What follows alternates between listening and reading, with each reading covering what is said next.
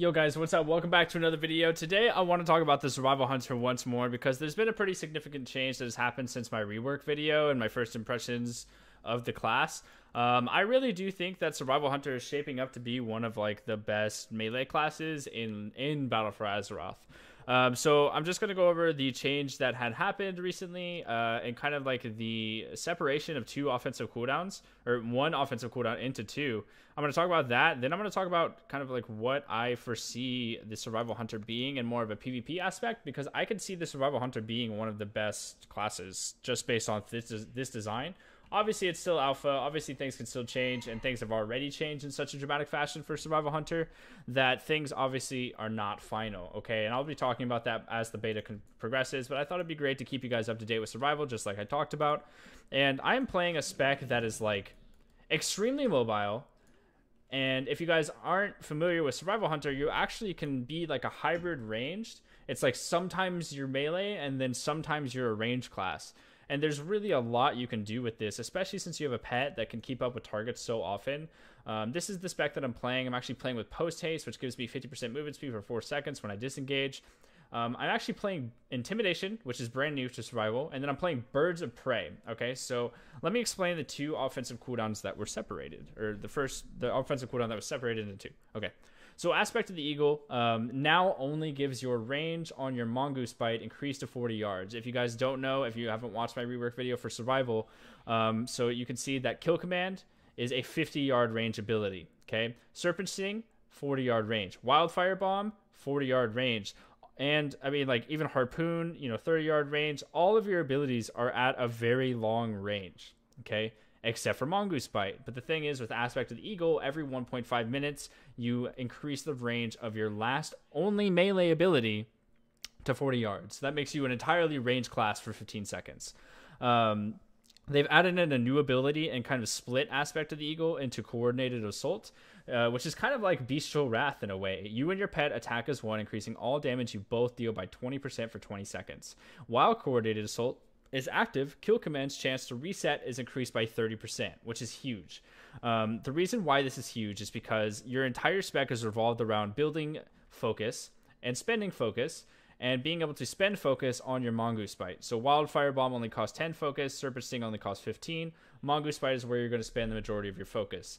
And the more Mongoose Bites you do in a 14-second window, the more damage you do. Okay, so Mongoose Bite's a very expensive ability, and when Kill Command has a 30% chance baseline to actually reset and give you 20% focus, that chance is increased to 60% whenever you have Coordinated Assault active, which means that you're actually able to use more ranged abilities. You don't have to be in melee range. You can build more Fury. And that in combination with Aspect of the Eagle means you're a ranged class that's dealing an insane amount of damage from 40 yards away. And you have a ton of focus to be able to build up and over and over again, have 20% increased damage. And I think that this design really is crazy. So as you can see, like I have Aspect of the Eagle available and I have Coordinated Assault available. So I'm just gonna like run into a bunch of mobs and show you guys just how much like damage you can do and how you can play as a ranged class in general. Okay, so I'm gonna have a bunch of AoE damage going out, put Serpent Sting up on everything, use Aspect of the Cheetah, use all my offensive cooldowns, and you can see I'm an offensive class, or I'm in a range class right now. I can keep Disengage up, use my Kill Command when I run out of focus, keep kiting, keep using my Mongoose Bite. I can stun people, if you want to use Intimidation, I can actually stun them, keep my dots up, keep my AoE damage up, continue kiting. I'm going to have, again, my Disengage going again, and I really don't ever have to be in range to do damage. And since my offensive cooldown has fallen, my Aspect of the Eagle, which is a pretty short cooldown, I can't really do anything about that, but I can continue using my other abilities, and I still never really have to be in range, even though I'm a melee class. I think that this opens so many opportunities up for this class.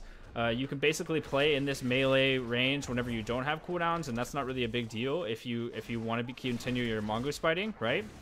But the thing is like when you are being kited in PvP, say there's a Frost Mage and he uses his blinks to get away from you, use your Harpoon to get to him after that first blink, and then he uses his second blink.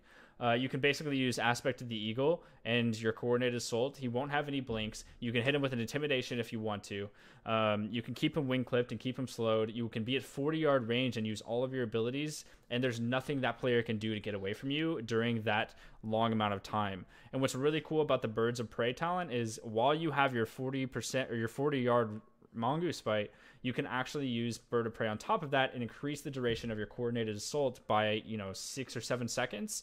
That makes it so that you have like a 25 to 27 second 20% increased damage, and also your kill command will reset, and that's a ranged ability, and it does a lot of damage even if you have Flanking Strike available to you. Like, there's just so much that you can do, guys, with this class, and I'm seeing it shape up, and I want to keep you guys updated because I want you guys to know that, like, you should really consider looking into the survival class if you're playing Battle for Azeroth beta. Take your time, look at it. I think it's a really cool spec. I think it's really worthwhile, and I think that they've really changed this spec for the better. And I look forward to basically watching them continue to change this spec and continue to see this spec evolve and be better, because I always wanted the melee hunter to like really work out, but I never really did see it work out too well in Legion. Like, not many people really wanted to play it. And now we're in a position where, like, they do want to play it, and I think that that's cool, and that's why I want to share this with you guys. So thank you very much for watching. Just a quick video updating you on what the changes were on the alpha, and also show you the potential of this class. If you enjoyed my video, be sure to hit a big thumbs up and like this video. I really appreciate it. Leave a comment down below with what you think of the survival rework and the changes that have happened. And you can also subscribe to my YouTube channel if you haven't yet already, so that you can keep up to date with all the Battle for Azeroth stuff. Be sure to hit that notification bell too if you don't want to miss any Battle for Azeroth stuff as well. Thank you guys for watching, and I'll see you